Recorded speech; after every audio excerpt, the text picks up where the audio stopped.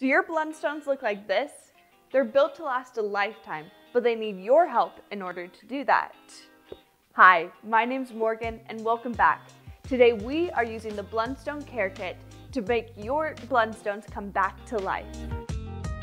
This care kit comes with a renovating cream, waterproofing spray, polishing sponge, and a buffing cloth. These products help us rejuvenate the leather and protect it from further damage. To start, make sure your boots are clean, remove any caked on dirt or grime, and leave them out to dry. Don't put them in direct sunlight or by a heater because this will further dry out your leather. Since this boot has dried out a bit, we'll hit it with a bit of this renovating cream.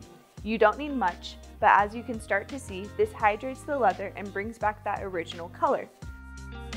Before we move on, you can use this cloth to buff the boots and smooth out any excess cream that we don't want on there.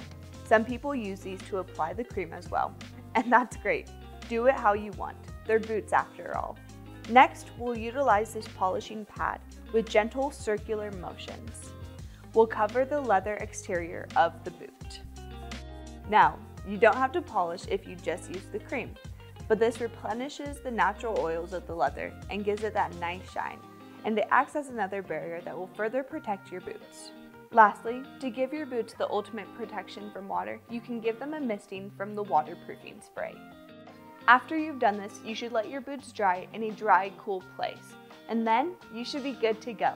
One last tip is to stuff it with newspaper inside the boots. This will help them keep their shape and the paper absorbs water so the leather doesn't dry out.